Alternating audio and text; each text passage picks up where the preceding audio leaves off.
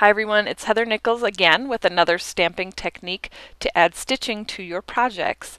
We're using the Stamped and Stitch set from the Stamp-a-faire 2015 set. If you have other stitching stamps in your collection, they'll also work with the techniques that I'm sharing.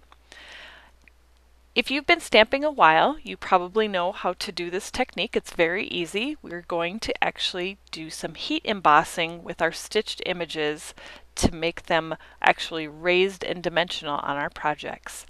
I'm stamping the stitched frame image in the set with Versamark ink, and Versamark is a slow drying sticky ink because what we want to do is we're going to sprinkle embossing powder onto the project and it will stick to where we stamped the image with the Versamark ink. So I'm pouring the powder right over the image, and you can see I've got a tray that I catch the excess powder in, and it's stuck to where I stamped with the Versamark ink. I'm just using a brush to brush away a few extra areas that I don't want.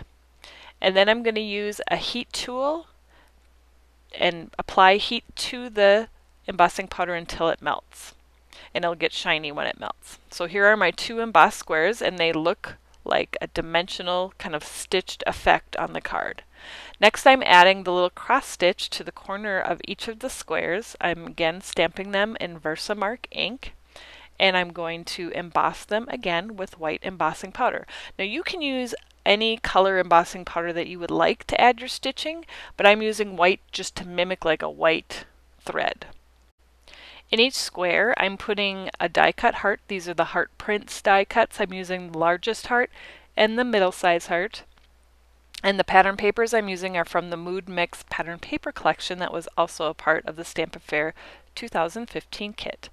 Now, you've probably seen maybe on cards where they take a die cut, they stick it down, and then they actually stitch across it with a sewing machine. So what I'm doing is I'm making my own stitching. I'm not using a sewing machine. Again, I'm stamping with Versamark ink the little stitched lines across those smaller hearts in the middle, and we're sprinkling embossing powder on them, and then we're going to use our heat tool again to melt the embossing powder, and we'll create kind of that raised stitch line on there. So everything on here looks like I maybe sewed it with a sewing machine, but I actually just embossed everything right on the card, even onto the little die cut pieces. It looks pretty cool, doesn't it? I have another stitch element to add with this little decorative stitch. It's called a buttonhole stitch, and I'm just stamping that right on the edge of this pattern paper strip, again in Versamark ink. Now all the border stamps that are included in the kit are all designed so you can stamp them end to end, so that if it doesn't reach, like it doesn't reach on this 5.5 inch strip, you can stamp it again and make them as long as you want. They're designed to fit right together. So I'm embossing that in white, and then here's the little end piece that I just had to stamp a little bit extra. And then I think we're ready to put this card together.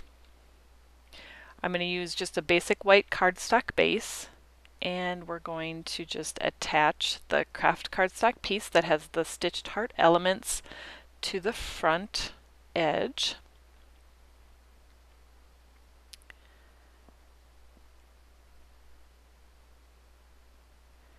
And then we're going to add the little strip of pattern paper that has the little buttonhole stitch element, and it's going to overlap the craft cardstock and the white.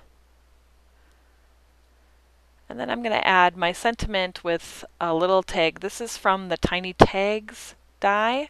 So it's not the teeny tags that came in the Stamp-a-faire kit. This is actually the Tiny Tags dies that are available in the Paper Tray Ink store. And it fits the little hello sentiment that is a part of the Stamped and Stitch set. And I'm just tying that on with some rustic jute button twine. I tied one knot, and then I slid the tag on, and then I'm tying another knot to secure that.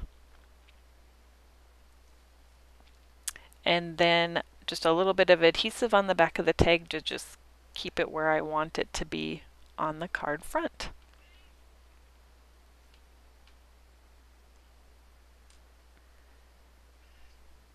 And there you have it. Beautiful stitch designs on your card projects without using a needle or thread. Go to Nicole's blog to post your projects made with stamped stitch designs and get all the details on the contests. Thank you so much, everybody, for joining us for Stamp-a-faire 2015. Have a great rest of your day.